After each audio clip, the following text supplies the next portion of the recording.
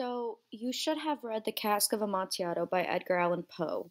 And if you checked my classroom, you should have watched this protagonist and antagonist video.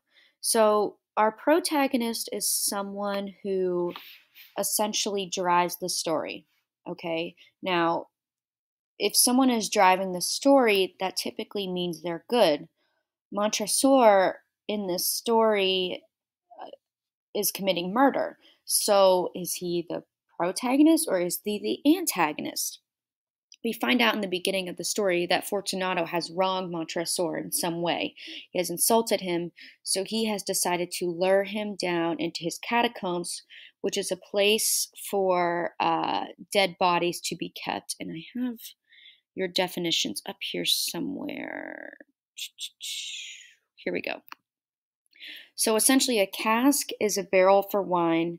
Amontillado is a type of Spanish sherry. Typically, when you see sherry in the store, it's like a cooking wine. But he lures him down into these catacombs, and we find out they're the Montresor catacombs. So if you've ever seen like the Haunted Mansion, if you haven't seen it, it's a very good movie. If you've ever seen the Haunted Mansion, it's like basically a basement where they keep deceased bodies. So the question here is, who is the protagonist? And the protagonist isn't always the good character. So we want to root for the protagonist. Are we rooting for Montresor? Or are we rooting for Fortunato? So for example, once Fortunato gets down into the catacombs and he begins becoming more drunk, it's hard for us to understand if he truly is the good character or the bad character. Do you have empathy for Fortunato, or are you on the side of Montresor? That will be for you to decide. So it's good for you to think of point of view.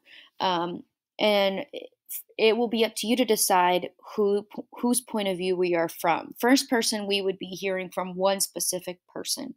We have one narrator. Third person, we're hearing from someone outside of the story. They use he, she, or they pronouns. Third person limited, we only get certain point of views from one character in the story, but it's very limited point of view. And third person omniscient, we see into the minds of all the characters, but only at certain points of the story. So, what point of view do we have in the story? And how does this sway our opinion on how we feel about Fortunato? Are you on Fortunato's side? Do you have empathy for Fortunato, or do you have empathy for Montresor?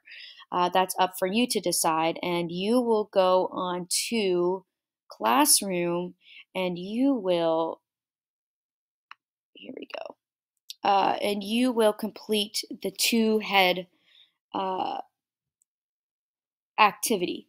So you will have Montresor on one head and Fortunato on the other head. And it will be up for you to decide who the protagonist is and who the antagonist is.